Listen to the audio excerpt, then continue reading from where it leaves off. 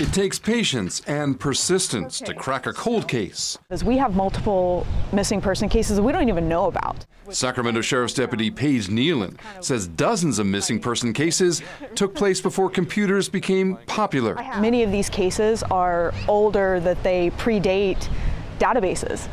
And so we may not even know that these cases were reported in the 60s, 70s, and even the early 80s. But that may change this June when the Sacramento Sheriff's Office launches a new program called Missing in California. You'll be able to submit DNA, you'll be able to submit military records, and add additional information to maybe already existing missing persons report to try to assist in that investigation. Law enforcement will be teaming up with the coroner's office and others to solve cases that have tormented families for years. And they're hoping that additional photos and medical records can help identify a suspect and a victim. It's the biometric information that helps the most.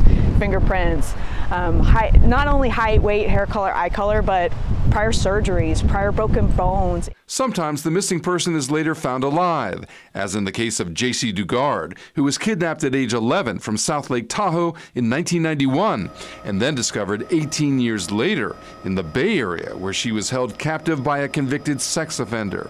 But in many cases, missing person cases go unsolved. Investigators like Paige Nealon are hoping Missing in California will make a difference, even if the story ends in a coroner's office. Being able to tell them, hey, now we found them, and give them some sort of closure, now they know. And that's their first thing that they always tell me is, thank you, now I know what happened.